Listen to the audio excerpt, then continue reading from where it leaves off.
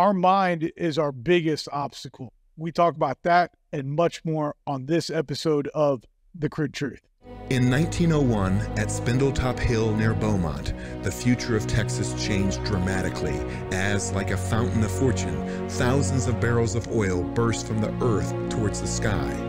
Soon, Detroit would be cranking out Model Ts by the millions, and America was on the move, thanks to the black gold being produced in Texas.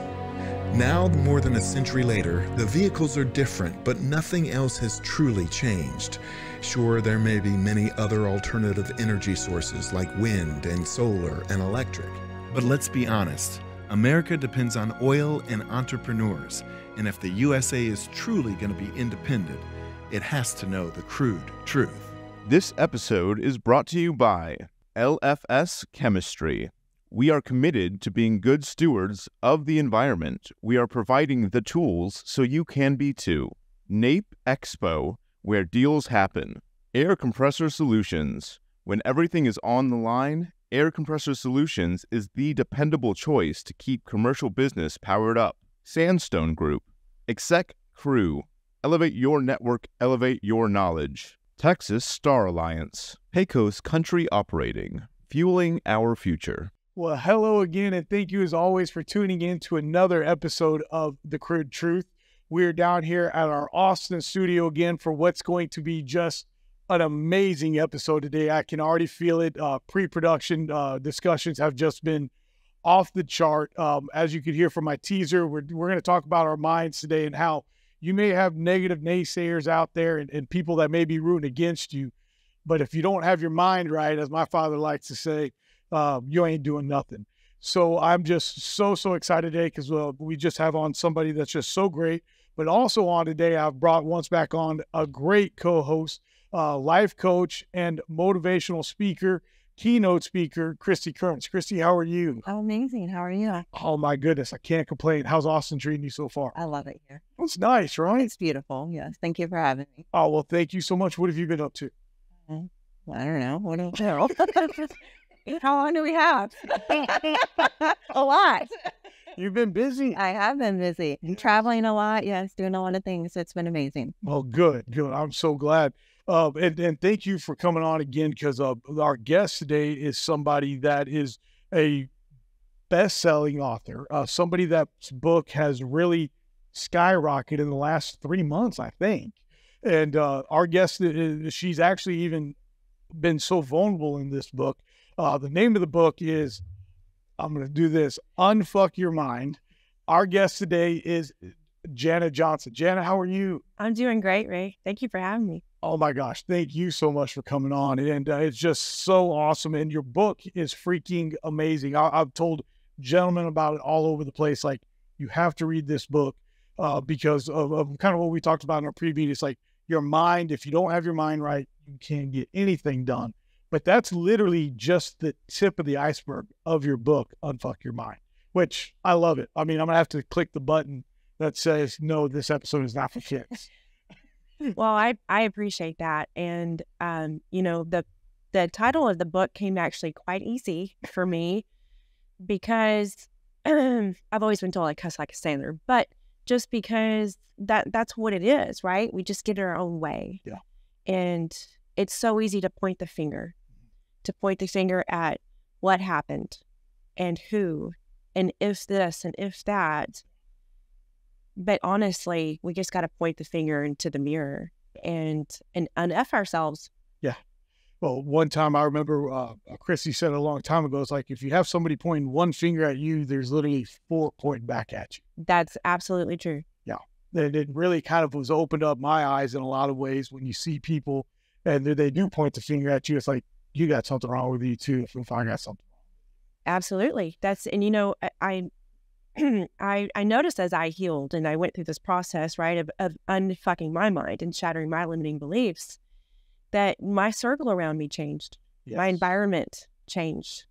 And as that happened, I realized that the healing that I was doing inside was shining a light on other people's insecurities. And I'm speaking about people who were, I was very close with. I was like, I'll be ride or dies until, 90. Yeah. And the people you least expect it from. But there's something to be said about others sharing in each other's misery, so to speak. And when someone heals, the people around you either got to level up or they just fall off. Yeah. I like to say that your light is shining so bright that the darkness can't come with you. 100% people have the darkness and they cannot come with you. You got to go. Yep, that's true. Yeah. Your book, again, like I said, I tell everybody it's about, clearing your mind, getting over that obstacle. But like I mentioned a second ago, it's just the tip of the iceberg. And, when I was looking at trying to get you on the show, and Kristy was like, oh my gosh, this lady's story resonates with so many people. And Kristy was one of them. Right? Yeah, myself, obviously, you have Lyme disease. I have Lyme disease. It's a subject that's not talked about at all. Yeah. And so many people don't understand there's different strands. And actually, I like to say I had Lyme disease, even though it stays dormant. And so if you could just tap in a little bit about, we both did the holistic approach, but what made you strive for that and what happened? Well, that is because conventional medicine failed me. I was one of the few 30% of people that get Lyme disease actually had the bullseye rash. You did. Yeah. But I was unaware. I didn't even know what Lyme disease was. This was back in April of 2012. And so, I've always kind of been a country girl. And so I see this rash and I'm just like, it doesn't itch, it doesn't hurt. I felt fine at the time, so I ignored it. And then just fast forward about 6 months and my symptoms started to creep in and my life starts to change and I can no longer function. And I have 3 kids. My 2 oldest at the time were 1 and 3. And, it's easy to chalk it up to just being a mom of young kids, right? So to answer your question, I start to feel really, really bad. And the neurological symptoms are quite severe. And so I do what most people do, you go to the doctor. And at that point, 2012, you didn't really hear about functional medicine, not like today. I mean, I didn't even know what it was. And so I went to about 14 doctors in about a 10, 12 month span and was told it was my thyroid and hormones and all this other stuff. But I still knew deep down inside, but why? Because I was fine. I've never had any health issues and 31 years old. And there's got to be some reason that my body's turned against me.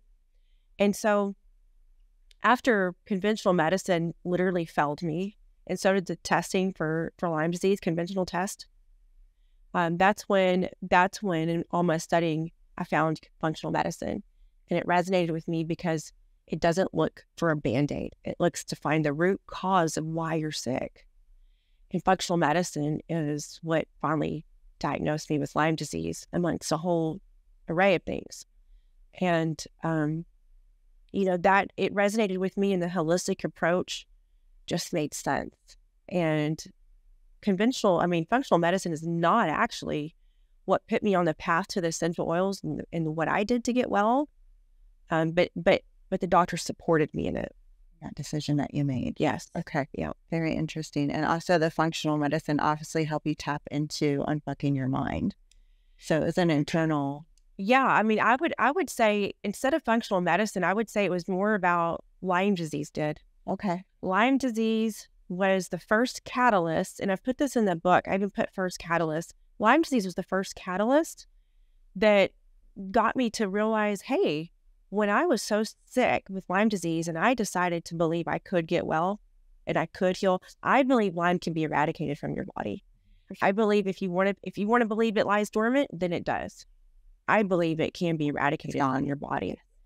And the day that I almost took my own life because the symptoms were so bad, I just was like, I can't live like this anymore. I can't think this way anymore. It's not working. I didn't realize it at the time, but as I got well and I looked back a few years later, I realized when I changed the way I thought, my actions followed. That was the first catalyst to me. And then ended up being about 8 years later that I had the second and final catalyst, which was an ultimate heartbreak in a marriage. And that earth-shattering heartbreak is ultimately what put me on the path to unfucking my mind. That's powerful. And then, you talk about that I believe. And that's what you're saying. I believe this. I'm not going to do this. Reminds me of the old joke that I always hear about the older lady that that got Parkinson's disease, and the doctor comes in and tells her, "Hey, you got Parkinson's." The lady goes, "Well, I don't have that. I have too many things to do.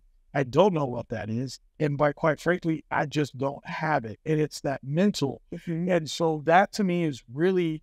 Okay, I don't have. I haven't had the Lyme disease before, but your book really resonated with me just because of the fact of your mind, and you journaled. People talk about journaling, and I'm trying to become better at that.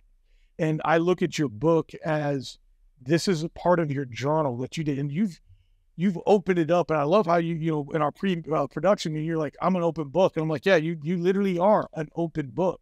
And I think your story has resonated for so many people. I mean, how does that feel? It feels really overwhelming in a good way.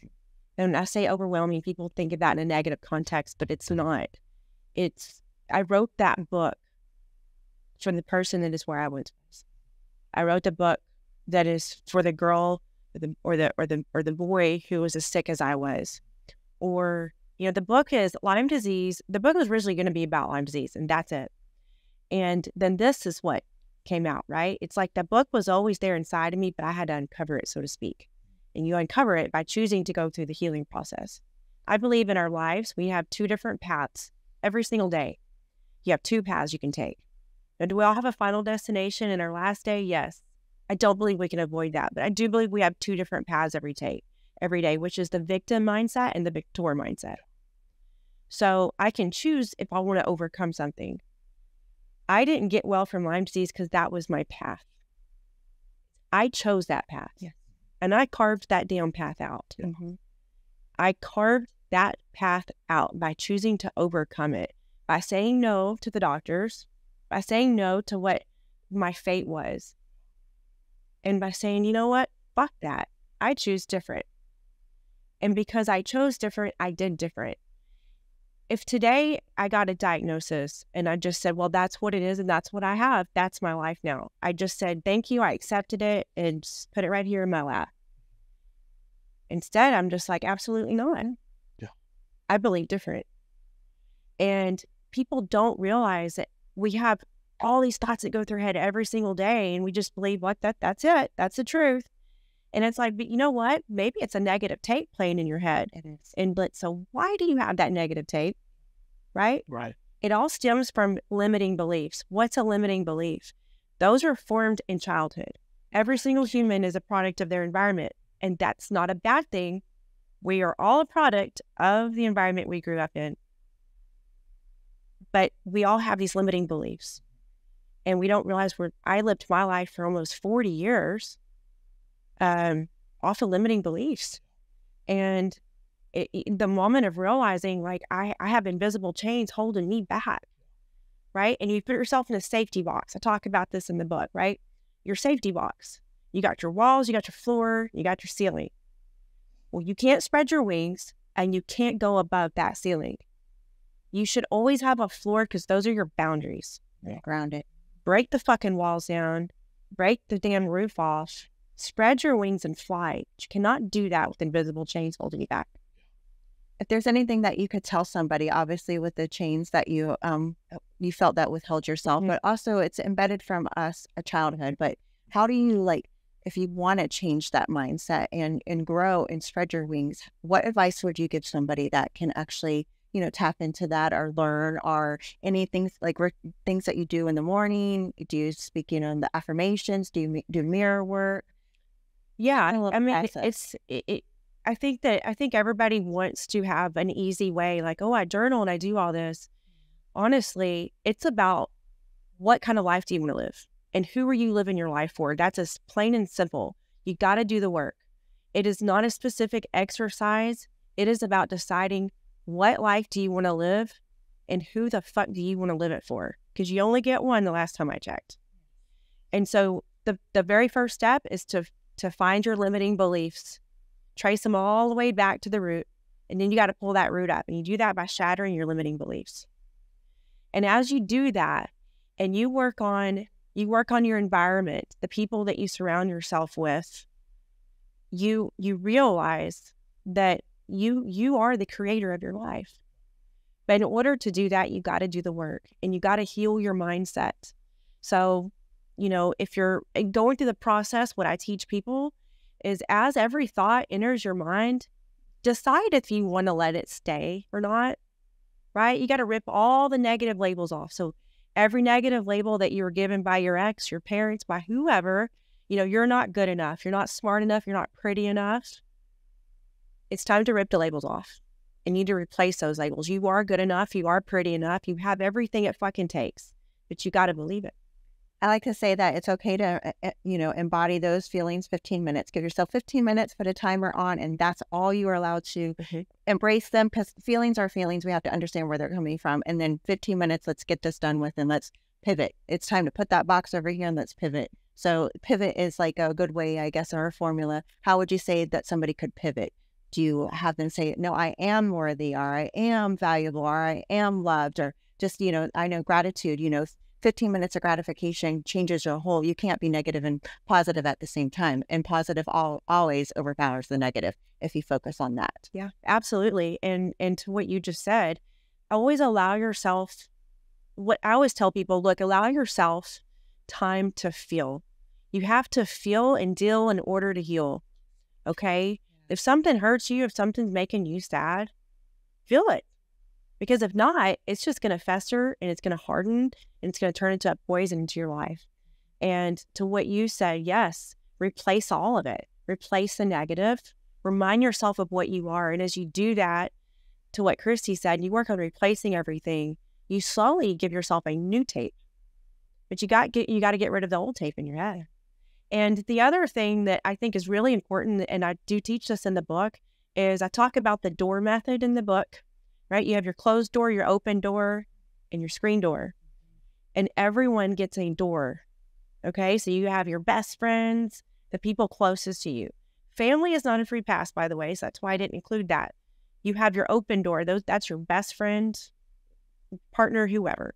Then you have your screen door, right? Those are the people who they get to see into your life, but at an arm's length. Then you got the closed door with the padlock and the deadbolt, right? But not everyone gets free access to you. You have to protect yourself. You have to protect your energy. And I think another really important thing is boundaries. You cannot go through this healing process and become who you're meant to be if you do not put boundaries in there for you. Boundaries are like your gatekeeper, right? It's like putting the fence around your yard, because if you have the weeds in, you can't have the green grass and beautiful flowers. So you got to have boundaries that keep all the crap out so the good stuff can grow. Yeah, I like to use the terminology when obviously putting up a boundary, it's no thank you. And that really puts that wall up as no thank you. Your energy, you're not allowed to come in here. And you don't have to say it out loud. It's just in your mind, no thank you. And there your wall's up, and it dismisses that from you receiving that energy. Yep, I love that. And you know what? It's really, really telling when you have boundaries, all of a sudden you got people that get a little fussy, right? Yes. Well, you know what? The ones who really don't respect you and you're really not your true person, they're not going to like your boundaries. And honestly, don't let the door hit you on the ass. Yeah, exactly. Bye. Bye. Yeah. Adios. Bye. Or as a Southern girl say it, bless your heart. Yeah, exactly. Reminds me of last night. Taters. Sorry. I had to go there. We'll cut that out. And somebody that was like, would you like some taters tonight? No, we're not like taters. And I said, you just tricked me into doing that. She said taters. I did. I said taters. Yeah. It blew my mind. But I'm glad how you brought up limiting art and the beliefs, because that's early in your book. And I thought about that, and I've got a 2-year-old, and I just remember growing up that, we got to jump ranch growing up, see how high. And my father would sit there and watch us and go for it. You got this. How nerve-wracking that must have been for him to watch us, jump things higher than the table and hope we don't fall. Yeah. But yet he was there, not limiting what we can do. Or over the weekend, my son, there's a muddy path in the back of the yard. And he just looked at me like, and I was like, go do it. It's like, go have that, don't want to just, but inside you're terrified. Oh, I'm thinking, I'm like, oh, it's going to be a mess. But that's like with life. You have to let people, you have to fall. We have to fall ourselves. Yes. Fall and get it back up, and you come back stronger and more powerful. Or you can, oh no, I fell. And like you said, the victim. And that's just where, you're training your son beautifully. Like, go, you're going to fall, and it's okay. We're not going to embrace that. Oh, poor baby. No, it's okay. Let's get up. Let's do it again. And you'll be even stronger then. And that is so powerful. Yes, it truly is. Because, rub it off. It's okay. So take it off. Take it off. Yeah. It's good, And then the other thing I wanted to touch on, because it really stuck out to me at the very beginning, because there's this, just almost like a section that says fake confidence. And that's my favorite. I was like, oh crap. I was like, and so as soon as I saw that, I was like, what does that mean? So let's talk about fake confidence. Fake it so you make it. Yeah. So fake confidence, that was just kind of something I'm known for having all my little sayings, right? And I have my takeaways in the book at the beginning and the end. And fake confidence, when I was writing, it came to me is the best way to describe it. And every single person has had it or has it. No one is free from it. Fake confidence is truly when you don't have true confidence. The thing is that people don't know they don't have true confidence. Fake confidence is when you're confident in an ability that you have, and a talent, right, in your looks, but you're lacking the true confidence with who you are as a person. And you cannot have true confidence if you don't love yourself, approve of yourself, and accept yourself. Yes. And that kind of leads me into saying that until you approve of yourself, love yourself, and accept yourself, no one else will, and you'll look for it in all the wrong places. And I think that is right there. What I got out of your book is, until you do that for yourself, nothing else, man. It doesn't matter what all the negative people, but until you can believe in yourself, you're never going to do it. It's like the mirror. You're reflecting the person that you attract is the same mirror. You're mirroring each other. Yeah. You're mirroring the triggers that you need to work on for each other. And until, you realize that, I need to work on this or that, then we're going to constantly point the finger or whatever. And that's like, it's a gift. You attract what you are to empower yourself better. Yes. Amen to that. And, there was something really profound. Writing a book, people think it's just, you just sit and you write a book. There's no way to really describe what it's like to get into this creative headspace, because it takes a lot. It takes a lot of energy. And I wrote something and I just fell to pieces, because it's not like, I know what I'm going to write. I'm writing, it's flowing, and I'm talking about a past relationships and how, until I found love within myself, and for myself, I looked for it in the wrong places. And I'm writing and I write, okay, they say love is blind. And then it hit me. And this was so profound when I wrote it and I realized this. Love isn't blind. It's a lack of love for ourselves that makes us blind. When you don't fully love yourself, you're blind to everyone else's bullshit.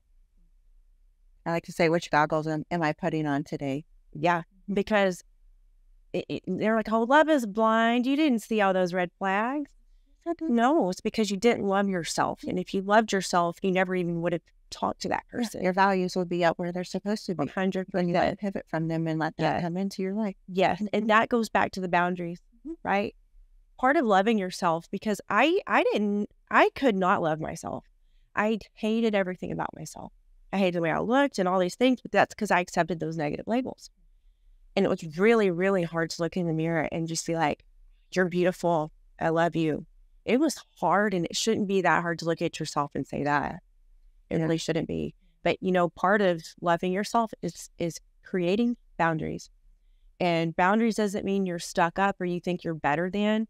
It just means you got boundaries and you have values. And if you don't fit, then you're not allowed in. Sorry. Yeah. You're just, sorry. Yeah. But you got your pretty little fits and you got your little pretty door. Yeah, exactly. And it can swing that way. That's right. Well, Janna, for those out there that are looking for some guidance and some help, how are you? You are a coach as well, and how can people reach out to you and go from there? Yeah, I do have a few spots left for one-on-one. I don't have many. But I do work with people one-on-one on mindset and nutrition, both. And you can find me at my website, revivebyjanna.com. I also have a podcast, Revive with Janna, and I talk about mindset, Lyme disease, relationships, a little bit of everything. And then Instagram, I'm really big there, Revive by Janna. And then, of course, my book. Yes. Your book. Yeah. I'll let you show them. Yes, my book. And you know what? This is going to be recorded very, very soon. So audio book is going to be coming out, and then I have the ebook, and then, of course, the hard copy. So, yeah. Well, Janna, I cannot thank you enough for coming on today, being here in Austin. Kristy, thank you so much for asking some great questions. Like I said, beforehand, it's like I enjoyed the book, but I see it from a totally guy standpoint. So I'm very, very thankful that you're able to do that and share and bring more to it. Ladies, thank y'all both so much. Really, if for those out there that want to read a book, guys, gentlemen, this is a great book. Like I said, limiting your beliefs, we all do that, and we got to stop that. We can all be better men, better ladies every day, and I know I have to be better also. So thank you as always, and we'll see you again on another episode of The Crude Truth. Again, The Crude Truth would like to thank today's sponsors: LFS Chemistry, NAPE Expo, Air Compressor Solutions, Sandstone Group, Exec Crew, Texas Star Alliance, Pecos Country Operating, and Real News Communication Network. The easiest way to start your own podcast and TV show? Real News Communications Network. Stand out from your competition. Produce streams of high-quality social media content. Become a thought leader in your industry. With RNCN, you get to be the host. We handle everything else. Tour one of our 3 locations in Dallas, Fort Worth, and the Colony. Call 972-402-6333 or visit launchashow.com to find out more.